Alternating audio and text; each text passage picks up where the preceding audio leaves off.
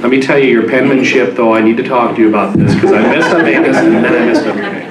Left-handed, upside-down writer for my age. You're a good man. Brad Hudson, 417 Northeast 21st Street, Ankeny, Iowa. I want to thank you for being here, but I guess I've got to call into question some things. First of all, Representative Kester, please don't do the advance or increasing enrollment for Ankeny. That's a property tax reduction. We'd rather you use those state resources for the kids all across the state. We can levy for property taxes, we have the growth, and I think that's our responsibility. As far as 08, 09 being such an awful time because of across-the-board cuts, let's remember our history. Greatest recession we've seen since the Great Depression. I think everybody would have thought we would have had across-the-board cuts with what was happening at that time. But I guess I need to comment, Representative Whitford, I am a constituent of yours, and I get your newsletters, and you responded to me on my school finance letter. And you're telling us how we're down $118, $111 million this year. Well, I want to take us back in history to 2012. I'll get to my question. I get to have an introduction. From the rude person who's behind me. We had a $900 billion surplus and we had the rainy days full. So we implemented a $275 million commercial and industrial property tax credit. And the vast majority of that money is exported out of state, to corporate interests that don't have any influence here. It's hurting our economy. You've increased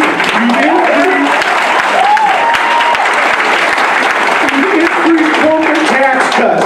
John Deere is getting how many millions, tens of millions of dollars in research grants, and they don't pay any income tax here, and now they don't pay property taxes either. So you say that education is your priority. I don't believe you. I don't believe you when I see these numbers. 344 million, I do your math, Representative Landon, and get down to your 219. 43.5% of that 219 the governor proposed is $95.5 million, not 40. Not 40, you're 55.5 million lower. So we're not the priority we used to be. So my question to you, and Representative Kester, this summer in your debate, you said, I will only vote for adequate allowable growth, supplemental state aid. So I guess I have to believe that 1.11 in your mind is adequate. We don't think so. We in education think it needs to be 4%. But my question isn't going to be about SSA. My question isn't going to be about SSA. My question is, until we can refund 4% SSA, will you vote against each and every tax cut that becomes before you? So we put children before corporate out-of-state interests and wealthy Iowa.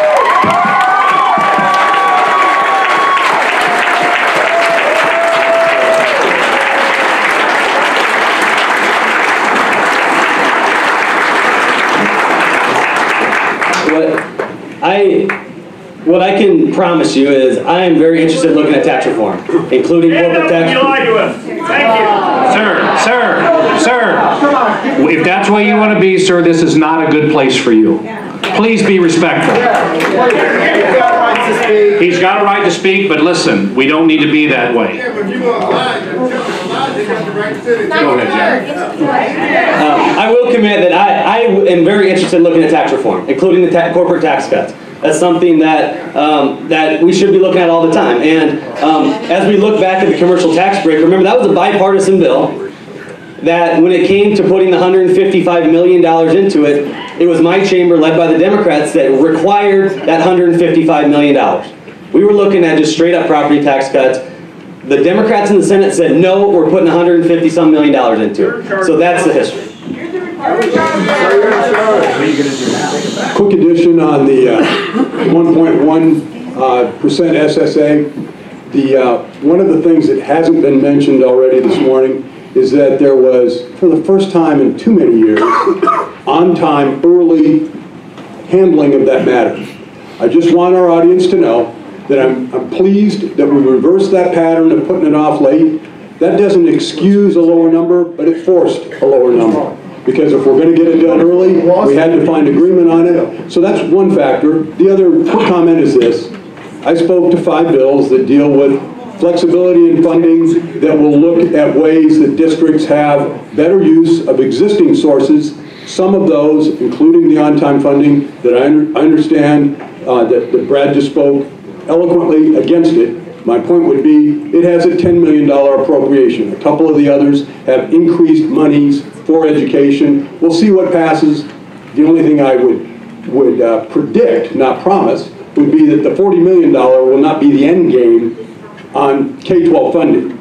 We will improve it by things that we couldn't do that early. We will bring forward other things that bring revenue to education in an intelligent way that will have thorough discussion. And Brad, I will certainly see and hear you at the Capitol, as I tried to demonstrate on Thursday when I killed a bill by Grassley because of your input. I'm going to be a listener. I promise that.